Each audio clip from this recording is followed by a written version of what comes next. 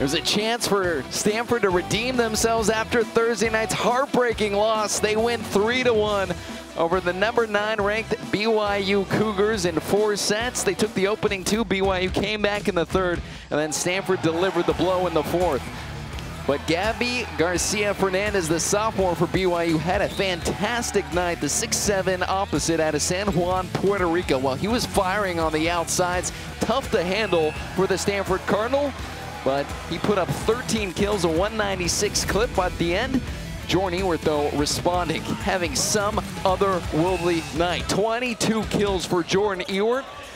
In his final year, he was vocal on the court, pumping up his team, pumping the leather all over the court.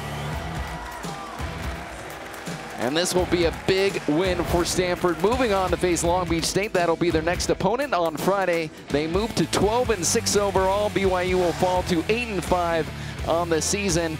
Stanford with a 3-1 redemption win against the Cougars. For everyone at Pac-12 Networks, I'm Ted Emmerich saying so long from the farm. Cardinal 3-1 in the win.